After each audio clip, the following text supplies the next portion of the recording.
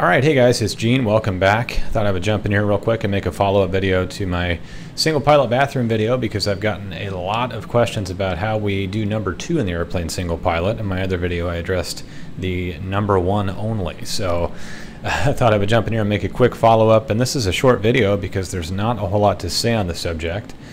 And the reason for that is because unfortunately we can't really do number 2 in the airplane single pilot. We just have to hold it. 2 pilot, you can always run back and use the lav, but single pilot, if an emergency arises, you've got to divert to a nearby airport and make a pit stop. Hopefully you can make it.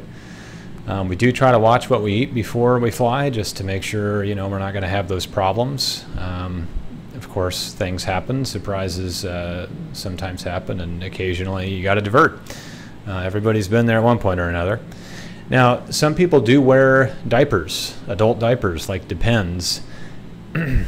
Just as a precaution. So, if your stomach isn't feeling great or you had a risky meal, you might throw on some Depends just to be safe. Nobody's planning on actually using the Depends, but they're there, as a last resort in an emergency.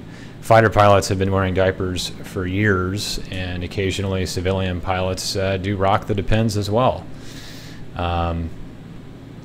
So yeah, watch what you eat. Try to make sure you go before you fly, and then you can always wear the diapers if you're concerned about it. But otherwise, yeah, we just have to hold it until we get to where we're going. Most pilots have pretty good discipline about those types of things, just because we've had to cultivate that over the years. But yeah, and then the diapers are there as a last resort. So.